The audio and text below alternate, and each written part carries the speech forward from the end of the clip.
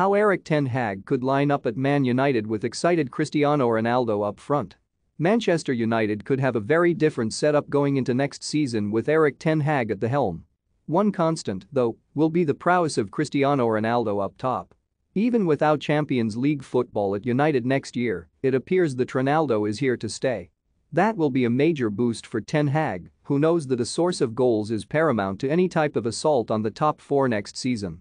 The Dutchman is set to join as manager at the end of the season to replace the interim Ralf Rangnick and will have plenty of ideas going into the transfer window.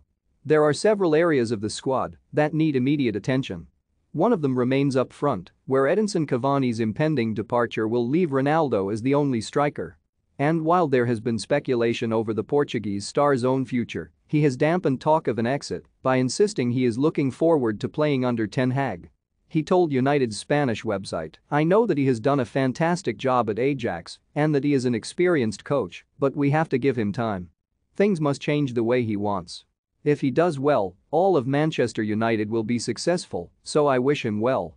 We are all happy and excited about his arrival, not only as players, but as fans as well. We have to believe that next year we can win titles." So with the striker position seemingly wrapped up, it would be wise to look at the other positions, namely in midfield, which will need bolstering. Frenkie de Jong has been heavily linked with the Barcelona star, knowing Ten Hag well.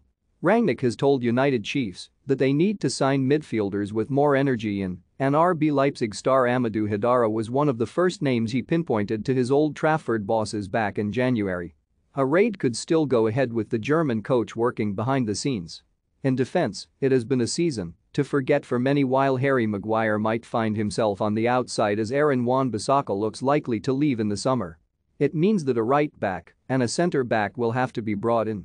Villarreal's Pau Torres appears to be the top target, while his left-footed ability makes it easier for United to play out from the back, while another raid on RB Leipzig could also go ahead. Nordi Mukiele is a forward-thinking, swashbuckling right back that would add pace and width in attack, while also potentially costing just £8.5 million. One of the most pressing issues for Ten Hag, though, will be what to do with Marcus Rashford. The forward has been looking at potentially leaving this summer if he cannot get the first-team football that he needs, but it is possible that the Ajax coach could unlock the Englishman's potential next season and partner him with Ronaldo up front.